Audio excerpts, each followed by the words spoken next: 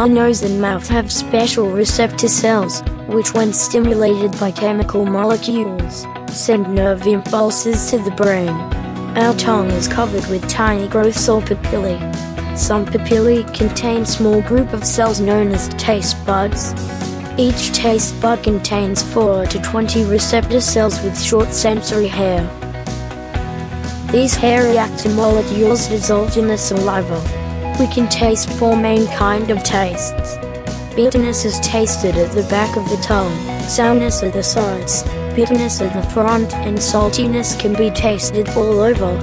Our nose has cell receptors at the roof of the nasal cavity. These receptors have sensory hair that branch and project into the mucus that lines the cavity. Molecules in the air dissolve in the mucus and stimulate these hair. There are about 15 kinds of smell receptors which can detect over 10,000 different smells.